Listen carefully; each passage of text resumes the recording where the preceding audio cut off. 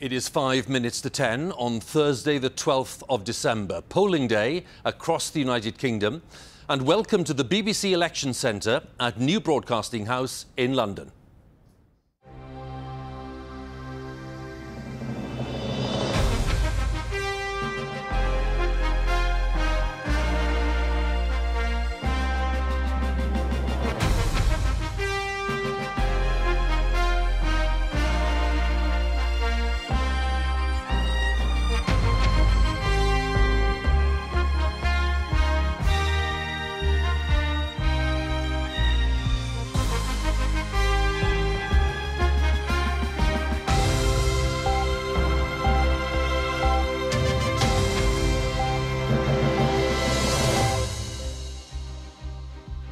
A very good evening. For the fourth time in the space of 5 years, the future of the United Kingdom is uncertain. And this time, with politics in deadlock and Brexit unresolved, the stakes are higher than ever.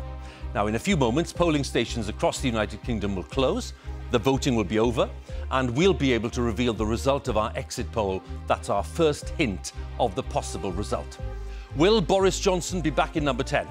Will Jeremy Corbyn beat him to it? Or will the outcome be less than clear when it comes to Jeremy Vine's winning line? Well, here we are again. 2 years ago in our virtual Downing Street, I showed you the Conservatives falling short and Labour improving, but not by nearly enough. And the result was 2 years of chaos in Parliament. The question tonight is whether any party can get 326 seats or more and send their leader through that door with a majority. The party leaders voted earlier today, wrapped up against the elements in the first December election since 1923, less than a fortnight before Christmas.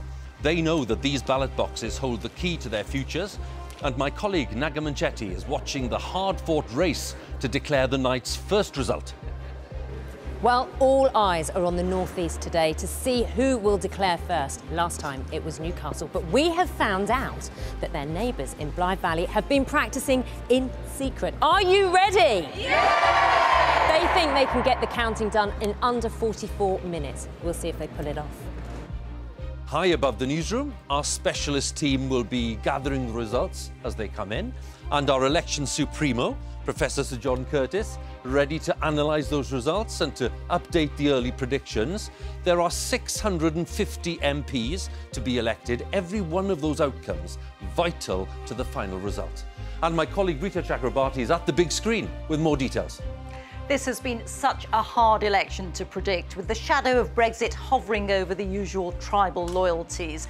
Well, we're about to find out what the real numbers are, and I'm here at the giant touch screen, which has been loaded with data from thousands of people as they leave polling stations across the country. In a few moments' time, I should be able to predict which seats are changing hands. And just outside the studio in the cold night air, my colleague Sophie Rayworth with a vast map of the United Kingdom and the changing political landscape. Yes, this is the UK, but not as you know. We have made each constituency exactly the same size. So one hexagon for one MP, and it gives you a much better idea of where the real balance of power lies. Now, this map is laid out in the colours of the 2017 general election. Shortly, we're going to start pulling them all up and then relaying them as the results come in to find out just what has changed. And back here in our studio, our Inquisitor-in-Chief, Andrew Neil, will be talking to many of the winners and losers, finding out why the election turned out as it did and where we go from here. Throughout the night, as the results come in, I'll be speaking to an array of politicians and pundits in the studio and across the country, asking them what went right, what went wrong, and what happens next. With me all night is the BBC's political editor, Laura Kuensberg. She's waiting to give her immediate verdict on the exit poll. So here we are. We are just seconds away from the result of the exit poll. Our first prediction of the potential outcome of this election. More than 20,000 people were asked how they voted today at 144 polling stations right across the UK on behalf of the BBC, ITV and Sky. So, as Big Ben reaches 10 o'clock, we are standing by with those crucial exit poll figures. Here they are.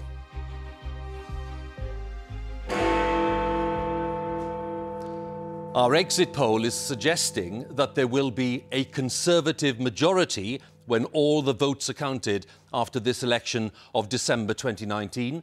The Conservatives on 368 seats and Labour way down on 191. Now, on those figures, we are looking at a Conservative majority of 86 if the votes actually tally up with this prediction, and that will be the biggest Conservative majority since Margaret Thatcher's third victory back in 1987. Let's look at that Labour figure of 191 for Jeremy Corbyn. That would be the worst Labour result in modern times, and certainly worse than the figure obtained by Michael Foot back in 1983, a low point for Labour. Let's look at the wider picture. And here we have the figures for all the parties. The Conservatives, we are suggesting on 368, that is a rise of 50 seats in this election, as suggested by the exit poll. Labour on 191, suffering as many as 71 losses. That's the suggestion of the poll. And the SNP on 55, making some 20 gains. The Lib Dems on 13, up just 1 seat. Plaid Cymru on 3, losing a seat. The Greens on 1, no change. The Brexit Party not winning any seats, according to this exit poll. And the others, most of those in Northern Ireland, making up 19. It is an exit poll. We will see how accurate it is, of course, when the results start coming in. And we may even get some results within some 45 minutes or so. But it is a dramatic poll. And it certainly suggests that Boris Johnson is on course for a very solid majority of at least 80 seats, possibly 86. Let's get Laura Kuensberg's reaction to this. Well, we have all just lived through some of the most turbulent times any of us can remember in terms of our politics. And if these numbers are broadly correct, Boris Johnson, who just a year ago was on the backbenches, may just have redrawn the map.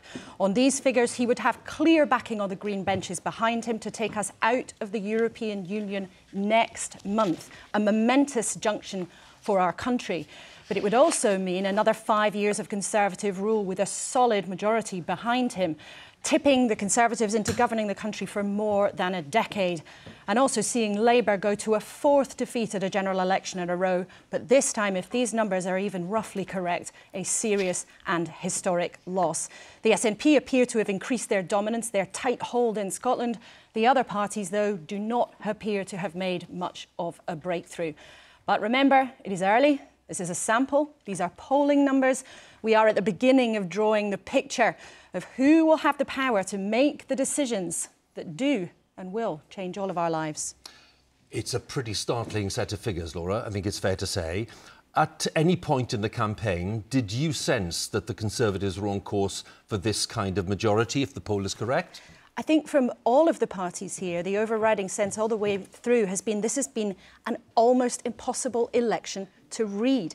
And they've all, rather than fixating on particular numbers, they've all been looking at a range. So senior Conservatives I've been talking to today even were saying all the way through they'd been expecting, hoping that they would at least scrape to majority, aware though that it might not be in the bag, but all with that possibility that they might make the kinds of inroads in leave areas, and they could, they hoped, almost create a set of dominoes where seats might fall in these kinds of numbers. And I think on early suggestions, what this does show is that although lots of issues have been discussed and matter to our viewers tonight, this has broadly been a Brexit election where the Tories have managed to create a hard leave vote and keep it together, and the Remain vote has split across. I suppose the headline really, apart from the Conservative majority as suggested, is that right now we're looking at the political landscape changing radically. Absolutely. I mean, this would be a redrawing of the map. Labour way down. I mean, as you said, that is Labour behind where they were in the early 80s. And everybody in the Labour Party, many of our audience tonight, know how long it took the Labour Party to build back from that kind of level of support. But also look at the SNP tightening their grip on Scotland. So this may well be, and of course we'll say it lots of times in the next few hours, don't we? This is an early taste. But it may well be that Boris Johnson, who had been written off so many times, such a controversial and divisive figure, we heard that around the country in the last few weeks, may have been able to change the boundaries in British politics if these results bear out. We have several hours to talk about this, Laura. Some plenty to initial thoughts there. Thank you very much. Laura's with us throughout the night, of course. Let's take a look outside in central London here, because this is an old broadcasting house we're looking at. Next to it is New Broadcasting House, and all night we are projecting the figures on Broadcasting House so that those passing can see it, and of course we can show it across our screens across the UK and worldwide. And there you have it, the exit poll suggesting Labour possibly down to 191 seats, the SNP on 55, and we're looking at the Lib Dems on 13. That would be a very disappointing result if that is true for Joe Swinson, party leader. Plaid Cymru on 3. The suggestion of the poll is that they will lose one of their seats. And there you have right at the top the headline figure. The Conservatives, according to the poll, are forecast to get 368 seats. That is a gain of 50 seats on the 2017 performance under Theresa May. That would be a dramatic success for Boris Johnson. And this is indeed, if it is true, a heavy, heavy blow for Jeremy Corbyn. A strong performance, if it's right, for the SNP in Scotland, as Laura was saying, and there'll be some licking of wounds at Lib Dem headquarters. Plaid Cymru, as I say, in Wales, down to 3, we think, but we'll wait to see what's going on. So it seems like a good moment now that we have these figures, and as I say, let's wait for some results to come in so that we can measure the results against the suggested prediction of the exit poll. We'll talk to Sir John Curtis, who is the guru that we have, who's in charge of these figures. We'll ask John about them a little later, but it seems like a good moment to talk to Jeremy Vine and ask Jeremy about these figures and what they might produce. Well, Hugh, it will change the House of Commons if the exit poll is correct. Let's just remind you that to win an overall majority in the House of Commons, you need 326 MPs. Theresa May fell short, didn't she, in 2017? But the exit poll has Boris Johnson going straight through the 326, quite a long way past it, with 368 MPs, a gain of 50 on the Theresa May result 2 years ago. And then the other story of the night, which you've mentioned and Laura's been talking about, is just how badly Labour's showing is in the exit poll. Of course, the actual results may change this, but let's look at these numbers. That 191 seats for Labour would be below what Michael Foot did in 1983. He got above 200 at least. And then this amazing performance by the SNP, if that's what it is. Again, we wait for the actual results. Exit poll showing Lib Dems not really moving. Plaid Cymru in Wales down a little. 1 Green MP still, and then the others on 19. And the key figure, and what will give Boris Johnson so much comfort tonight as he looks at this, is that the exit poll forecasts a majority of 86. So you end that period in Parliament where no one could get anything done. If that is the majority, that is a stunning victory.